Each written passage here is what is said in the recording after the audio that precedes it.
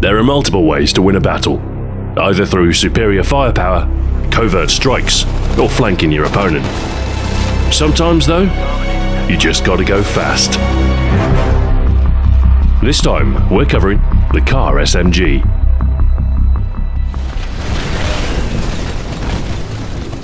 The car, or Combat Advanced Round SMG, is a modern weapon designed for roles which demand a compact, lightweight weapon without compromising on lethality. It's an attractive package, its diminutive size stylishly adorned with orange highlights, but it's what's within that counts. It is derived from the familiar R101 platform, but with extensive modifications to the internals to support its advanced high-velocity, armor-piercing round. The 6.19mm advanced round is designed to pack as large a punch into as small a package as possible, retaining the weapon's compact profile while still delivering rifle-grade performance. Compared to the R97, the car's damage is good. You'll kill with one fewer shot at all ranges. Up close, you'll need 4 shots to kill, although a single headshot will reduce this to just 3. At a distance, performance is less impressive, with up to 6 shots needed to tackle an uninjured foe. Nice moves. Versus Titans, damage is sufficient but not particularly impressive. The smaller magazine and lower rate of fire means it will take slightly longer than the R97 to doom a chassis. Nevertheless, it will seldom take more than a couple of reloads, and the car's automatic fire will do most of the work. Effective range is relatively short, as you'd expect for an SMG, and the damage drops off about as quickly as the R97. Of course, you'll perform much better at a mid-range, courtesy of the higher damage, and the slower rate of fire makes for a more stable weapon at such ranges too. Recoil is definitely present, however, with automatic fire becoming quite ineffective against distant targets. So while the car is definitely more manageable at a distance than its rival, it's still very much a close-range weapon, and it has the excellent hipfire performance needed to back that up. Rate of fire is healthy enough too, not quite on the same bullet hose tier as the R97, but 846 rounds per minute is certainly enough to make most rifle users panic. Magazine capacity is slightly lower too, at just 30 rounds instead of 40, so you will spend more time reloading despite the slower fire rate.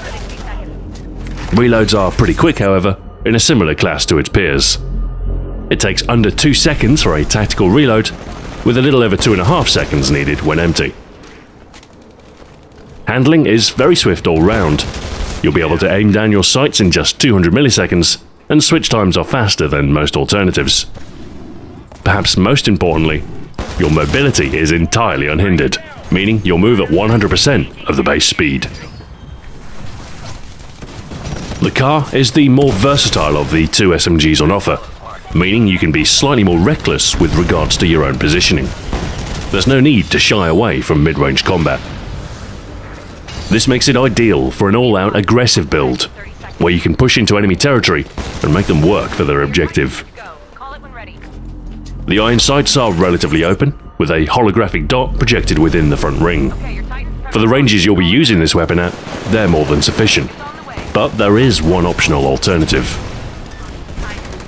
The HCOG behaves as with all other weapons, providing the same level of zoom as the iron sights with a standardized side picture. It is slightly more open than the default, so it is worth equipping when you have the option available. But either way, it won't make much of a difference.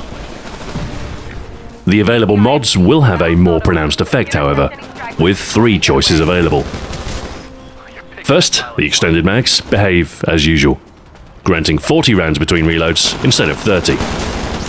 This is useful in cases where you're tackling groups of enemies, or should you be surprised by more than one enemy pilot at once. The suppressor will keep you hidden from your enemy's radar when you fire, avoiding detection and supporting stealth tactics. Unfortunately, it does cut damage quite significantly, meaning you'll need an extra shot to kill at all ranges. Given that damage is a key trait, this might not be the best idea, and the faster fire rate of the R97 makes it a far better candidate for suppressed use instead. Finally, the counterweight helps to keep the weapon steady when firing from the hip. granting superior unaimed performance when on the move. This is a good complement to any aggressive tactics, as you retain full movement speed while hipfiring, which can make it difficult for your opponent to track you. Overall, the counterweight is a very worthy consideration if you find yourself hipfiring often. A more concentrated spray of bullets will mean you'll land more shots on target, leading to quicker kills in close quarter combat. Otherwise, if you prefer to rely on aimed fire, you can seldom go wrong with extended mags. For the rest of your build, your mobility should be your prime concern, and the run and gun kit can be useful in conjunction with the counterweight, permitting hipfire while sprinting, allowing you to start landing shots on a threat immediately. There are some tempting alternatives in the same slot, however. Enhanced parkour is worth equipping if you find yourself making heavy use of the environment to move, and the quick reload kit is another beneficial choice for those who don't like to be caught mid-resupply. For your tactical ability, however, there's only really one obvious choice. Stim lets you up the tempo of combat at a time of your choosing, either evading an unwinnable fight and regenerating health at the same time, or making an impossibly quick push on an enemy position. Stay aggressive and the lack of a silencer won't be a problem. By the time your opponent sees the blip on radar, you'll be long gone. Forcing your opponent's hand is a good way to catch them on the back foot, so aggressive tactics can work very well against a complacent enemy. So if you want to find yourself at an advantage more often, push your opponent hard and make them think fast. The Kar SMG is a potent close-quarter weapon that boasts slightly higher damage and effective range than its closest alternative, the R97. With excellent handling and high mobility, it's ideal for those seeking a versatile option that doesn't compromise your ability to maneuver.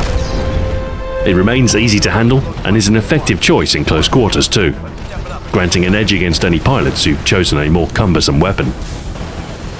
However, there are some compromises made to this performance when compared to its faster firing alternative, and when facing the R97 head-on, you might find the Kar inadequate. Its versatility is its own undoing then, and by occupying a mid-tier role, it is neither king of close quarters nor able to compete at a distance. Still, the ability to remain reactive over a wide variety of firefights is a useful one, and as long as you don't overreach with the weapon, this SMG will prove an able part of your arsenal. So, if you're in need of a vehicle for success, the Kar will drive you home. Thank you very much for your presence, and do join me next time for the final installment, The Kraber. Until then, farewell.